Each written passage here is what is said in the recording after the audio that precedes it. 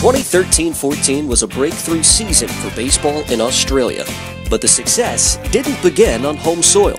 Instead, it was here, Taichung, Taiwan, for the 2013 Asia Series, where defending ABL champions the Canberra Cavalry ripped, gloved, and homered its way to the ABL's first ever Asian Championship. Then came December and the ABL All-Star Game. Melbourne Victoria the site in 2013 for Team Australia versus the world. And young 18-year-old Lewis Thorpe taking the ball opposite former big leaguer Mike Ekstrom.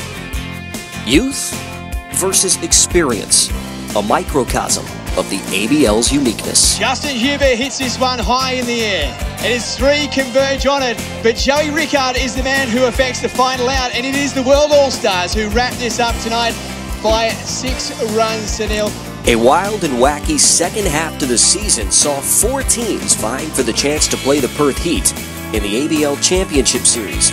Ultimately, it was Sydney and Canberra that emerged and gave us an action-packed 3-game preliminary final. Way swung on, lifted into deep left field. This ball is going, go. It's going to get to the warning track. It is gone! A solo shot from Jeremy Barnes to extend the Canberra Cavalry lead. Tola delivers. He swings at it. It's a double play ball. It is birdie across, and they won't get him. Yes, they will. They will get him at first. The Canberra Cavalry. They turn a double play. That's playoff baseball, and I think the fans got what they paid for tonight. The Cavalry went on to win the series 2-1 and set up a rematch for the ABL Championship Series, this time in Perth. He goes, and there's a hit in the left field. This could score a run. We're going to wave him in. Here comes Ellison. Here comes the throw. It's a good throw. No, it's not going to make it. And Perth are going to win it. Perth Heat now 1 out away from the 3rd ABL Championship. That's hit well, but it's not going to go anywhere. Barber makes the play, and it's all over.